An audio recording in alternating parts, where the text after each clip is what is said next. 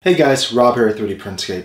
As I mentioned in the previous video I did on the SKR Mini install, I'll be getting the TFT35, which is the touchscreen display, and doing a video installing that. So I got that here, it just came in the other day, so we're going to go ahead and walk through the install process. I'm going to break this into two videos. The first one's going to be doing the physical installation and getting everything up and running with the default firmware. And then I'll do a separate video on how to update the firmware on this board if that's something you're interested in doing. I think that most people will be okay with the default firmware, so that's kind of why I was splitting it out. But if you do want to get the latest, or if you are having issues, walking through that process I think would help some people out. So I'll just do that as a separate video and link to it from here. Alright guys, so before we get started, make sure you guys hit that like button and subscribe. It'll really help the channel grow. We're almost at 1,500 subscribers, which is great. Alright, so first thing I want to talk about is the tools we're going to need. We're really just going to need a couple of Allen wrenches that we have here, standard sizes for this display area over here, and then for getting into where the main board is. And that's really all we're going to need. Alright, so let's go ahead and open this up. I'll take a look to see what we got in the box, and then we'll get started.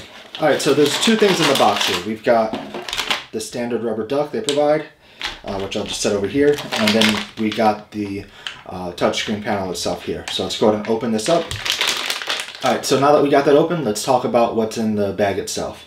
Obviously we got the touchscreen panel, we have the knob that goes on the control down here, and then we have 3 ribbon cables, 2 standard ones here, and then this one which is slightly different. You've got 5 pins on the one side, and then a slightly different pin out on the other side. You got 4 and then 1, and this 1 is a reset, I believe. Alright, so the first thing we're going to want to do is go ahead and take this panel off so we can get this screen out, so we can start to see what we're working with, and then we're going to want to go ahead and get to the main board, so we're going to take this cover off. If you haven't done this already, you've got a screw on the top and then 3 screws on the bottom if you have an Ender 3 Pro, or if you have an Ender 3, you've just got 3 screws on the top. Then over here, we just have the 2 screws here, and then once we get this off, we're going to have 4 screws holding the standard display on this frame. So we're going to want to take all that apart. So let's go ahead and get started. Alright, so first thing I'm going to do is take this off. So we just got the 2 screws here. We'll go ahead and take that off, and then we've got the screws behind it, like I was mentioning, and then we want to just go ahead and disconnect that ribbon cable as well.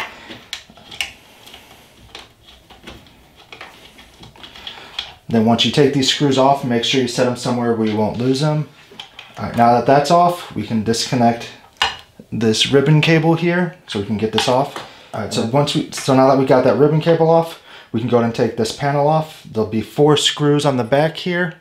I have 2 of them removed already, but I'll just remove the other 2 now. And then we got to remove this piece as well, just the knob, so that the panel will slide out. So we're going to pop that off. It just slides right out. And then let's take these screws out. Alright, now with those screws out, we can go ahead and just pop this piece off, set this off to the side. And obviously we're going to want to reuse this frame because the new one will just mount right in place. So it'll go just like that. So let's go ahead and mount this really quick just so we can get it out of the way. We want to take off this peel here. It's just a screen protector. So go ahead and peel that off. And then we'll slide this in place and go ahead and put the screws in. So that's in place there. Then we'll put the 4 screws back in place. Alright, now that we got the 4 screws back in place, we can go ahead and flip this over and put the knob on it.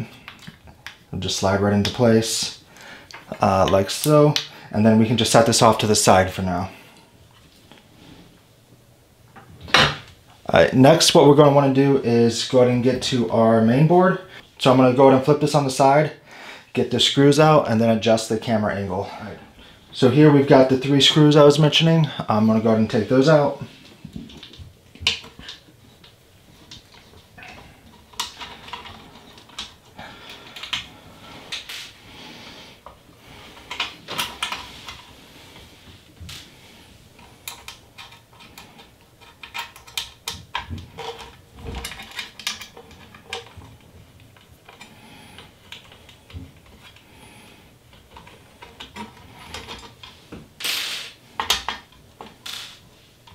And then we can just slide this out. Now if you want to, you can go ahead and remove this fan from either the frame or just go ahead and unplug it from the board, or you can just kind of let it hang if it's not going to be long. I'm just going to let it hang here. Alright, so now I'm going to zoom in on the board and show you what we need to do. Alright guys, depending on the board you have, you might be able to get away with just using the ribbon cable that's already here for the display. If you're just wanting to keep the new screen in the same mode as before and not use touchscreen, that's all you need to connect. Obviously, I'm wanting to use the touchscreen feature, which is why I got the board. So we need to connect the serial cable, which is this black cable that I have here. I showed you guys a minute ago. That's going to go on this board where it shows TFT. There's 5 pins. One of them is separate. That separate one is a reset. And on the SKR Mini V2, that reset pin is going to be the very left pin when looking at it from this angle. Alright, so starting from the right, we'll put the 4 part in. Just slide that into place with all of the lettering down. And then we'll put the 1 part in with the lettering down right next to it. So with those 5 cables, you should be able to now connect the board if you wanted to just do a quick test. So you would just use that pin out that we have here, connect the serial cable to the RS-232 pin on the display, and then the ribbon cable that was already ran to the EXP3 on the display. And if we give it some power, we should get everything to power on correctly and look normal. So let's make sure that we're good before we actually start running the wires and closing things up.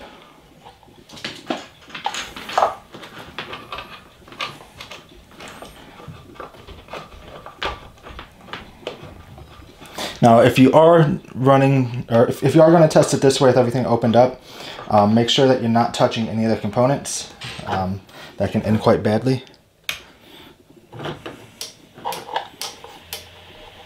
Alright, you can somewhat see here, let me zoom out a little bit.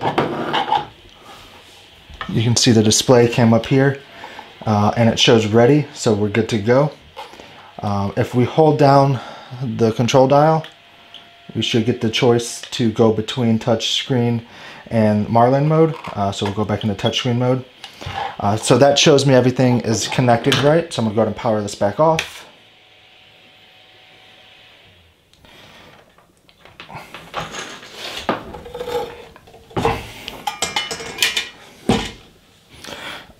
Alright, and I'm going to disconnect the board again here. Next thing we want to do is we're going to want to run this cable along the same path as the ribbon cable. So I'll just run it out the back here.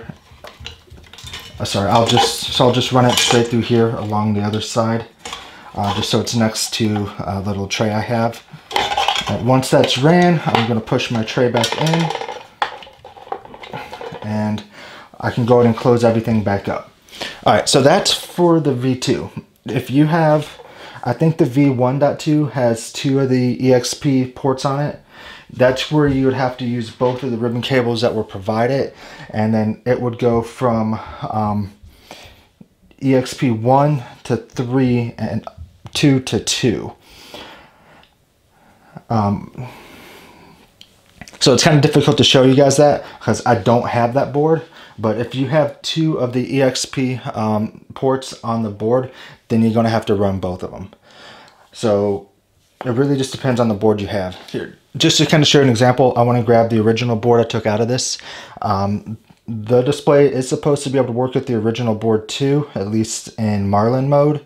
You won't be able to get the touchscreen mode, at least I don't believe so, because it doesn't have the serial connector. But if the board you're using has 2 connectors like this, then you're going to have to use both of them. If it only has the one, like the SKR Mini V2, then you only have to use the one, and that'll go straight to the EXP3. Alright, so now let's go ahead and close it back up.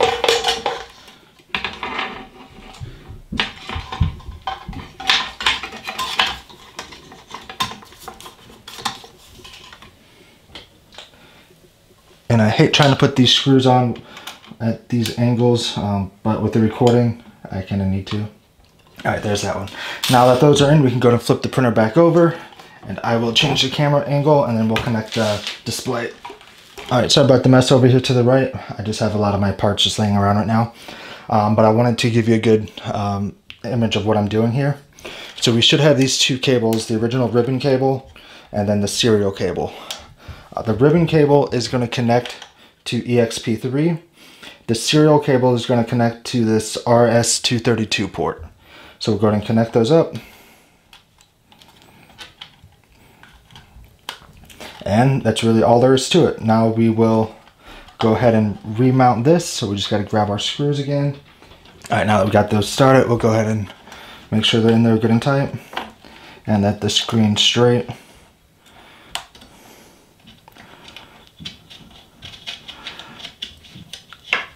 All right, now I'm going to zoom in on the screen. We'll go ahead and power it up and I'll show you what it looks like.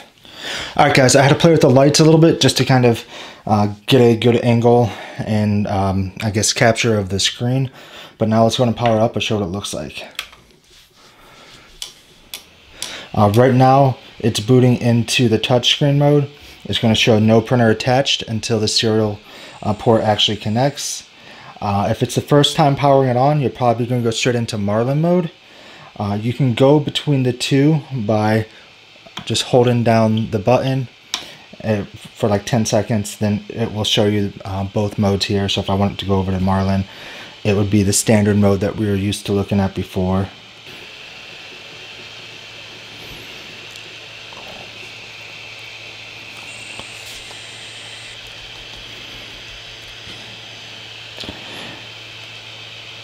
The color is a little bit different just because the display is different, and it says SD initiate fail because I don't have an SD card in right now.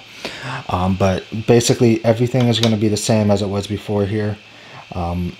Anything that you had in the firmware before would show up here just in the normal way. But I'm going to go back over to touchscreen. So if you just hold this down again and then just go over to touch mode, then it's going to boot back over into touch mode. And then you can get to your menu here. It shows everything that you have on the other screen, just slightly different. I would recommend spending a little bit of time kind of going over the menu items and everything like that. There are things here that weren't there before, like the G-code section, and then some other smaller things. But outside of that, everything would pretty much behave the same. You just now have the touchscreen mode. Then I have had people say that they had issues with it not displaying the temperatures right. So far, I haven't had that issue, but if I do, I'll let you guys know. And then, like I mentioned earlier in the video, I'll do another video showing you how to actually upgrade the firmware on the TFT35. You might want to do that on occasion just to get some new updates that they might be putting out, but more importantly for any bug fixes that they would be doing or releasing. So if you start running into issues, the first thing I would do is upgrade the firmware, but I'll do that video next week. It's not a difficult process, but I'm trying to keep these videos somewhat reasonable in size. To do everything end to end, it'll probably be another 45-minute video again, and I think it makes more sense splitting it up into two. If you guys feel differently, please let me know. If you think one makes more sense, I'm fine with that as well.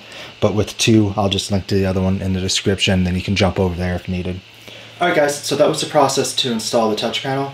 I would say the hardest thing was making sure that you get the pinouts right on that serial cable. If they are wrong, I did it wrong just to see what it looked like. I had a couple lines to the screen and it kind of behaved weird, so I just switched those around and it was okay. If you're not going to use the touchscreen mode or feature, then you only need the original serial cable. But if you are going to want to be able to switch back and forth between both the touchscreen and Marlin mode, you want the serial cable and the ribbon cable. So like I mentioned earlier, this was the process for the SKR Mini V2, and you can also run this on the stock board. You're just going to lose the touch mode, so if you're wanting to upgrade the screen first and then get that, that's always an option. I do recommend buying them together if you can get them in a bundle. It's slightly cheaper if you can get the bundle. It's not much of a difference if you are purchasing them separately, but if you can save a couple bucks, to me it makes the most sense. I'll link to both the bundle and the individual parts below. But if you run into any issues or have questions regarding some of the other boards, if you're running the SKR Mini 1.2 or something like that, go ahead and leave a comment below. I'll try to help you out as much as I can.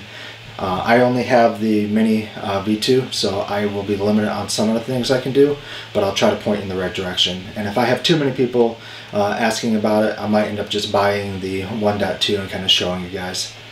Alright, but that's all I got for now. Next week I'll have the video on how to update the firmware on the touchscreen, or the TFT35. But if you have questions before then, I can try to help you out. If you haven't already, make sure you guys hit the like button and subscribe. Thanks.